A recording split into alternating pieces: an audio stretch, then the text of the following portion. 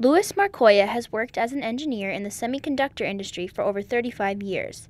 He has found a way to combine his professional work in engineering with his passion for art. Salvador Dali has always been a big inspiration for him. I met Dali in 1970 after 2 years earlier I had seen for the first time in my life a Salvador Dali book in an actual Hallmark card store, I think it was. But I looked through it and had never seen anything like that, and it was really intriguing to me. I had no idea what was going on in that art. The style of art that Marcoya saw in the book was Surrealism, for which Dali is famous. Elliot King, an art history professor at WNL, explains the concept of Surrealism. Really, Surrealism in all its guises, whether it's talking about Salvador Dali or Rene Magritte or Max Ernst or any of these artists, it's always about trying to get to the subconscious, and that's really what defines Surrealism as a movement. After his initial exposure to Dali, Marcoya began reading more about the artist.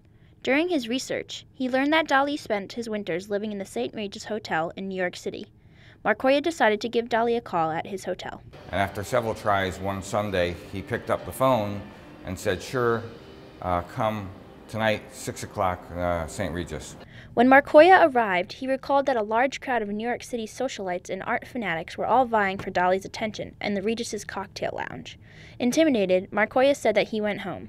That summer, he would teach himself to paint, and he planned to revisit Dali with some experience under his belt. He went through the photographs I brought, and he critiqued all of them and said that Dali does this better than that, and Dali does this better than that.